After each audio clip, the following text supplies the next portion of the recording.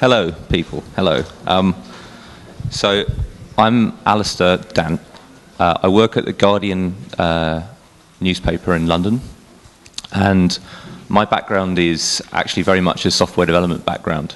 And I was brought into the paper about 3 years ago now, and basically they brought me in because they wanted somebody to lead an interactive team, to actually sort of in some respects construct that team and basically bring together a set of skills which hadn't been assembled in a single team other than on very small number of occasions previously. So I think Bella's done a great job in sort of setting the scene. I think a lot of the things that she's just talked about apply to my team as well. For example, the working patterns tend to be the same. I would sort of describe it more in terms of the difference between news response work, which is generally sort of 3-hour turnaround, something you would do on the same day. In those circumstances, you're generally going to work from a template or something which is very simple, because you have to basically move at the speed of the news. When you've got a little bit more time, you have pieces which are sort of 3 days to a week. And in those situations, there might be a bit more time to collect data, to do some production work on that data. There might be some time to come up with a novel design. But what you're unlikely to do in a week is to take some risks. You're unlikely to try and work with new technology, and you're unlikely to try and build something completely novel. Occasionally, we've been forced to do something that should take 3 weeks in a week. I wouldn't recommend it, because it's very draining, and then for the next few weeks, you're not really going to manage much at all. But yeah, basically the majority of our time we're working on sort of 3 to 4 week projects. And that's the kind of perfect time span, I think, for taking a little bit of considered risk. So you need to, at the start of a project, figure out the kind of sweet spot, which I would say could be found at the center of a Venn diagram, where you've got 3 circles. And the top one of those circles is the actual narrative that you've got in mind. The second one is your data, and the third one is the technology that you have available. And the narrative component is kind of reflected, I think, ultimately in the design that you choose. But what you're trying to find is the middle point. You have to have discussions with everybody around the same table, and you need to make sure that your journalists and your designers and your developers are all basically in accord about what the solution is going to be. So my team includes all sort of 3 of those types of people, and every single project that we start, we basically have to get to that point where we're all committed to what the project's going to be as soon as possible. So within the first sort of morning of the project, ideally. Then obviously as we start to work with certain theories about what we're going to be doing, we might find the data doesn't support a certain kind of design, or we might find that there's kind of new aspects of the data. So in that situation, you have to be flexible. You have to be pragmatic. You have to be able to, with 1.5 weeks to go on a 3-week project, maybe completely reimagine how you're going to do something because you realize there's a technical constraint that you didn't see before. So in that respect, the people on my team who do the software development come from digital agency and kind of games development backgrounds. Digital agency environments are a pretty similar environment to newsrooms in the respect that they're very pragmatic. They have to be willing to drop a project and take a completely separate project if a client screams loud enough. So generally, if someone's been in that world, they're a little bit more hardened to making rapid, fluid changes than somebody who perhaps has got a more long life cycle software development background. I mean, I've done a bit of both myself, but I would appreciate that somebody who's doing longer form software development will find it a little bit stressful to be in an environment where they have to work so quickly. Anyway, I'm going to move on and actually talk about 3 projects which give 3 different sort of perspectives on how you can work with data in the way that I've just described.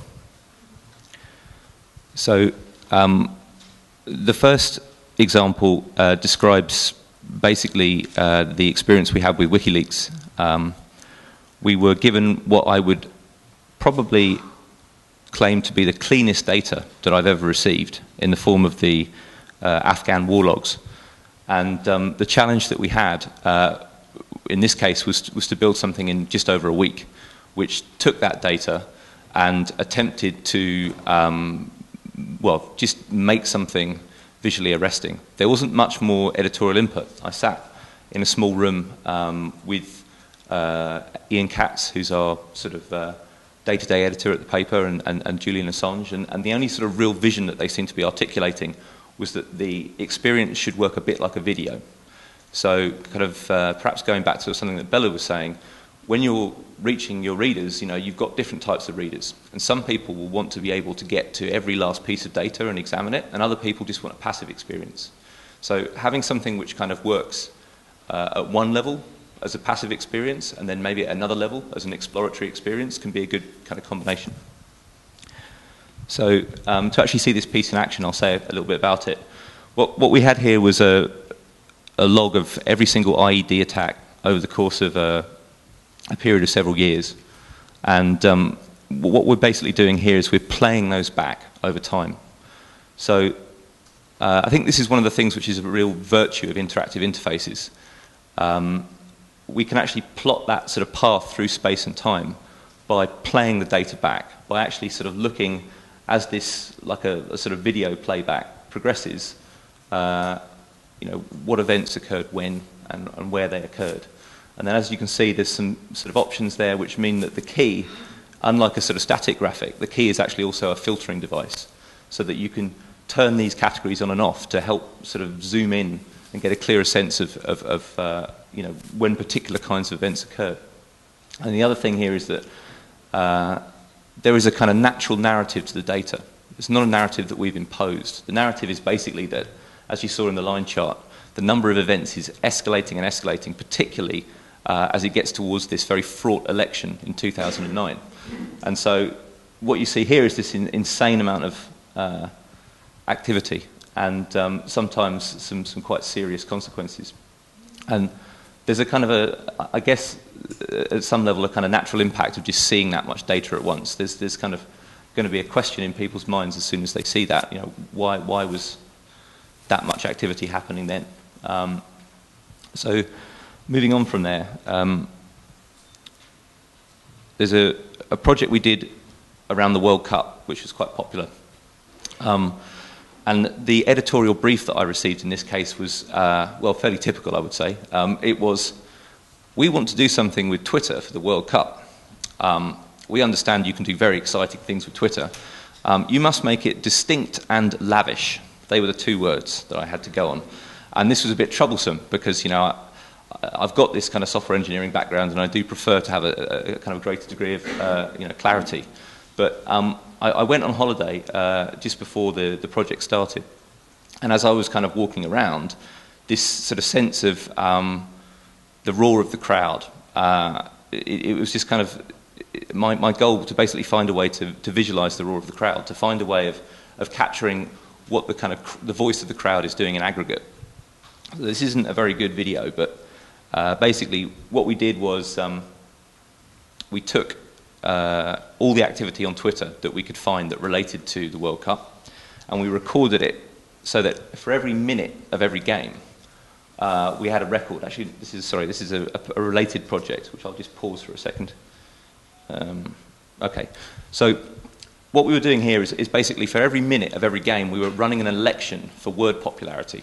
We basically had all the tweets, and we divided them into these little buckets, so minute-long buckets. And then within each bucket, we basically figured out what the most popular words were, you know, all the way down to the least popular words. And by collecting those little snapshots, minute by minute, we were able to build it up into something which basically gives you a sort of like 90-minute long picture that you can replay in 90 seconds. So what we did is we animated between those frames of information so that you can see these patterns as they emerge of word popularity. So we used the same format again, which I've got a better video of, for the court hearings last year with the Murdoch Senior and Murdoch Junior. And there was a lot of expectation in advance of this hearing that something was going to be said that was going to incriminate them. So as you can see in terms of the overall sort of activity level, at the start it's pretty high. People kind of all tune in, and there's a lot of activity on Twitter as people are kind of discussing what's being said. But it starts to drop off because they don't say anything that incriminates them. And in fact, it gets to the point sort of after a while, where the conversation on Twitter, which is all still being kind of attributed back to this particular topic, starts drifting off wildly into some kind of like comic distraction. So as this is going on, you can see that something is coming up here. And I don't know if you sort of remember from the actual particular moment last year, but there you go. There's basically a moment where someone runs into the courtroom with a foam pie and attempts to put it in the face of Rupert Murdoch. And Rupert Murdoch's incredible martial artist wife then does this kind of like lunge movement, which protects the venerable Mr. Murdoch from said pie. But we were lucky in that sense. We were recording this basically because we thought there was going to be a moment where they incriminated themselves, and that would be the trigger on Twitter. And because we were recording it, in this case, recording the data is a bit like recording video. We were able to go back, edit down to the particular section of data that was interesting, and then that formed the basis for this interactive. The other thing I'd say we did here, which is kind of worth considering, is we've got this annotation, which is on the left-hand side. So in addition to providing this overview at the top, which kind of gives you the sense of the overall passage of activity throughout the day, we've got key events, which are marked by these quite faint lines across the day. And each of those key events comes up here in a panel on the side, which kind of gives you some context. So when I do my workshop tomorrow, I'm going to be talking about this in terms of what we call the annotation layer. But I think it's something we use a lot. We basically give the editorial sort of input to each project, which creates this kind of contextualization. And we've also then got the most retweeted term in the bottom left, which is just another source of context. So one last thing. We are in an amazing time with respect to governments opening up data. And it's sometimes a bit confusing to know how to deal with that. Obviously, there's a panel this afternoon, and I'm not going to talk about the sort of general question of transparency or freedom of information, but I'll talk about a specific project that we did, which is, again, sort of a fairly popular one. The Treasury were kind enough to publish basically a comprehensive record of all public expenditure. However, the Treasury, and they're not sort of alone in doing this, decided they would make that publication in a tranche of PDF documents with a very obscure table structure. So what that presented was the sort of first hurdle, which was that if you've got data in a form like this, sure, it's out in the public eye, but it's actually really hard to read with the machine and to do anything with. So the team that run our data blog were diligent and basically transposed all of that information into a far more usable spreadsheet. So that was sort of step one. The second step was that our graphics team produced this, which I think is a really good example of sort of classic static print graphics, in the sense that it's very high resolution. In the newspaper context, it would occupy the full center spread. And that's something that's hard to do on the web. I know that screens are kind of getting better all the time, but right now, you can't put something very easily this high res on the web without needing to have like zooming and all sorts of other stuff. So being able to sort of see this all at once is really a virtue of the static graphic. But the nice thing about interactive interfaces is that firstly, you don't need to give people all the information at once. You can give them a journey through the information. And secondly, you can make that journey one which every reader effectively can personalize for themselves. So just to quickly talk about this spending challenge, we took the same data and we basically created something which is almost akin to a game.